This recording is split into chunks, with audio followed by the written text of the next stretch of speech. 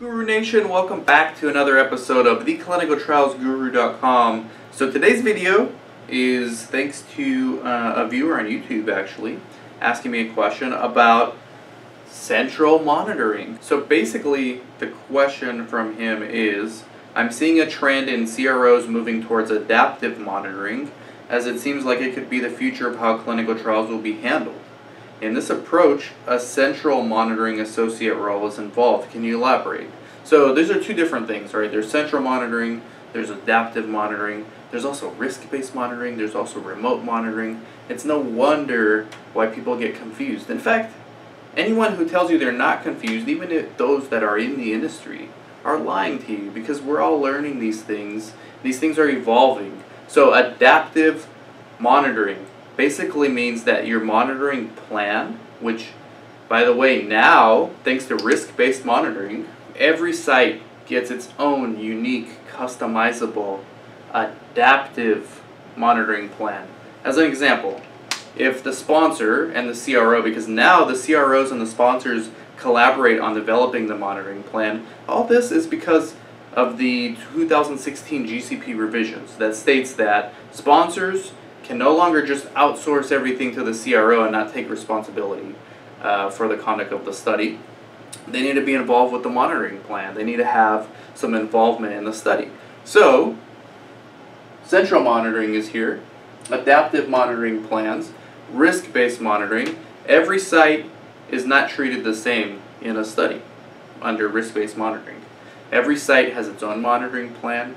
It's adaptive monitoring plan, which means it can change. So if I'm a site, before the study starts, I'm projected to be a high enroller, and it turns out that I'm actually 6 months into the trial, I'm actually not a high enroller, I'm a low enroller, an average enroller, my monitoring plan will change. But as the site, you never see your monitoring plan, you just see the repercussions of it. So the initial monitoring plan might have been monthly source data verification, and now it might be adapted to every 6 weeks or every 8 weeks or every 12 weeks, depending on the activity at that site. I'm a contract CRA, I'm also a site owner, so I have experience from both ends of the table, from both sides of the table. As a CRA, as a contract CRA, I'm actually on a central monitoring study.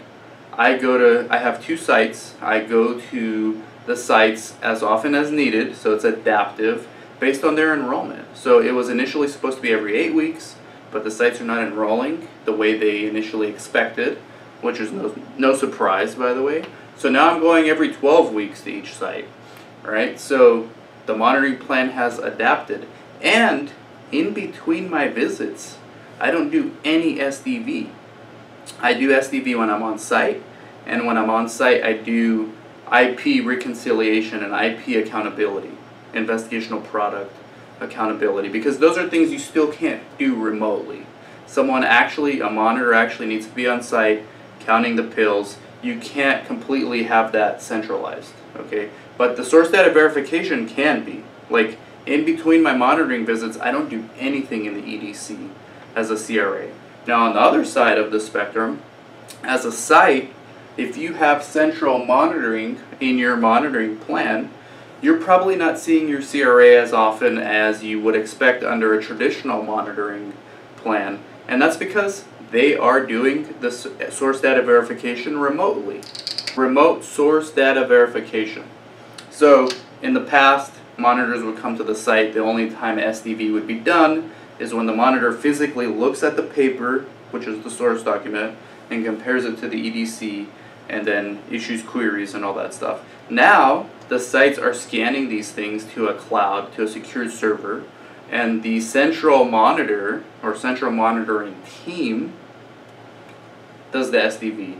And when I go to the site physically as a CRA, I do my own SDV, but since most of the SDV's already been done, I just make sure the site's following up on queries, and then I do things that they can't centralize, like IP accountability, right? So that's kind of where the industry is headed.